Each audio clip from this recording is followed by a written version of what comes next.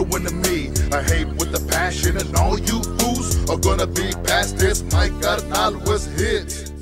Hundreds of young men have been buried in Salinas since 1990, many of them gang members and many innocent victims. I thought I saw compassion for my dead homie, another dead Mexican dying lonely in the guy. The murder rate in Salinas is similar to Los Angeles. In some neighborhoods, it is a war zone. The Salinas Gang Unit investigates the murders and has scores of open cases. We're dealing primarily with the rivalry between northern gangs and southern gangs.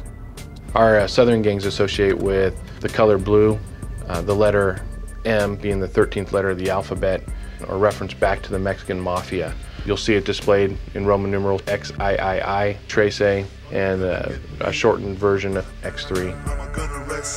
Northern gangs associate with the letter N for Norteño or Northerners.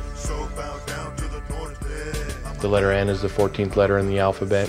They display the number 14 both in graffiti and their tattoos.